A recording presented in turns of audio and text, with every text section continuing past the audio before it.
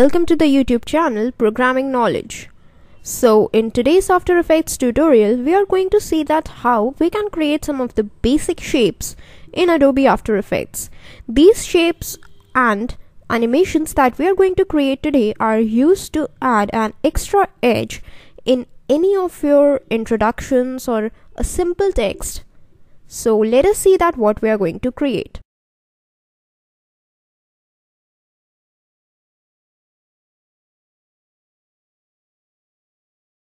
So this is a sample animation in which we have created three shapes: the zigzag shape, the spiral shape, and some explosions. So you can add these basic shapes once you know how you can create them in anywhere in any of your animations, and it will make it look more trendy and add an extra edge of creativity. So let's see that how they are created. So now as we know that we have to create a composition. First of all, go to composition and select new composition. Alternatively, you can also press Ctrl N on your keyboard to create a new composition. Now you can name it anything that you want. I'm naming it Trendy Animations. Now, keeping a frame rate of 30 frames per second and a duration of 5 seconds with the background color as black, I hit OK. As soon as I do that, a new composition is created. So first of all, I just close this previous composition. Now I go to my layer area and right click, go to new and create a solid layer. Now name it BG because it will be our background, and this time I'm going to choose a pure black background and hit OK. Once you're happy with your background, you can just lock this background layer. The next thing we are going to do is add some of the text. So go to the text tool and click anywhere in your composition and type in any text that you want. This is the text that I am happy with. The next thing I'm going to do is go to effects and presets and search for an effect called transform.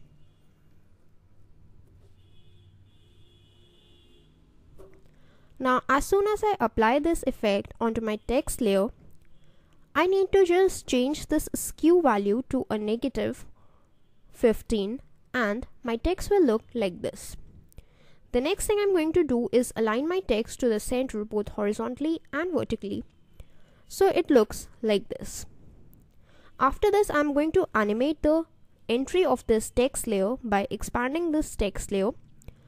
The next thing I will do is go to animate and select scale. Now while I am on the very first frame, I will just change the value of scale to a 0% and keyframe it. Then move forward about 15 frames in time and change the value of scale back to 100%. Now if we preview our animation, it looks like this, which is quite eye-catching effect. So that was about our text. Now once our text has occurred, the next thing we are going to do is add some of the shapes or the trendy animations for which we are working on. So grab onto the pen tool and make sure that none of your layers is selected. Now make sure that your fill is set to none and the stroke is set to a solid color. Now just change the width of stroke to around 15 pixels and choose any color of your choice. The next thing we are going to do is draw a line like this, and this will turn out to be our zigzag line. So to convert this line into a zigzag fashion, what do we need to do is just grab onto the shape layer, expand it. Here you will find an option of add. So just click on this arrow. Here you will find an option of zigzag. Select it. Now here you will find that zigzag 1 is added over here. Expand it. And as soon as you do that, you will find some of the values over here which you can manipulate to easily create a zigzag pattern as per your choice. I'm changing the size value to a 14 and the ridges per segment value I'm keeping to around 7. The points I'm changing to smooth, or you can also keep the same values, or if you want you can just change values as per your choice. Now I'm happy with this shape. The next thing I'm going to do is again go to add and add a trim paths. Now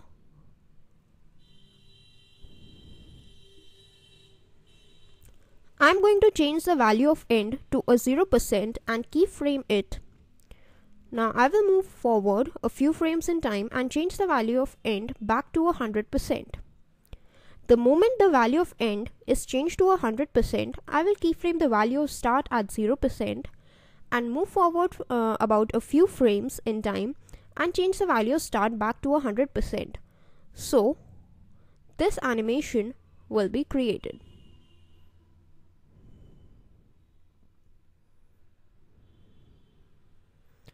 Which is pretty cool to look at. The next thing you can do is copy these values as much as you want and place it at different positions in time as well as at different positions in the composition. So I'm just going to duplicate this value. Next, I'm just going to change its position a little bit.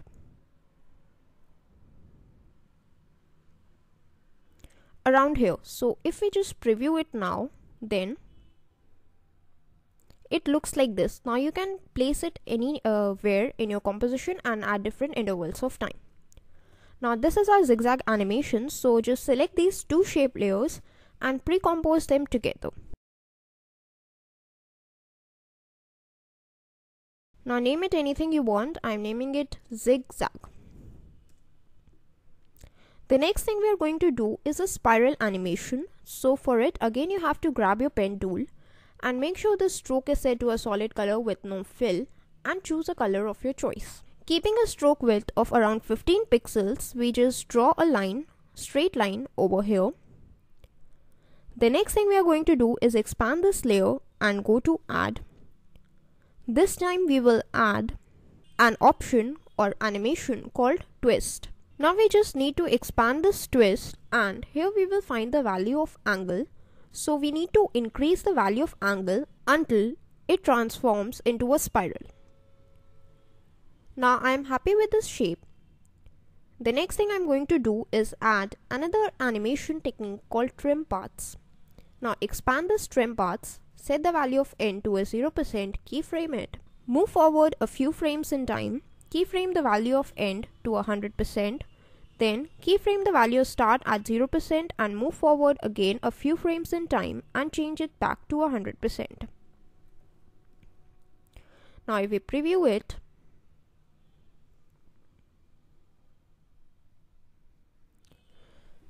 now with this our spiral animation is also complete. Now you can just copy this same animation and change its color or its size and place it at different points in time or at different places in your same composition. Now just grab onto this layer and pre-compose it and call it a spiral. Now once you're happy with it, the next animation that we are going to perform is that of an explosion. So for that we have to grab onto our shape tool and change its shape to an ellipse. This time we have to change the stroke to a none and fill to a solid color.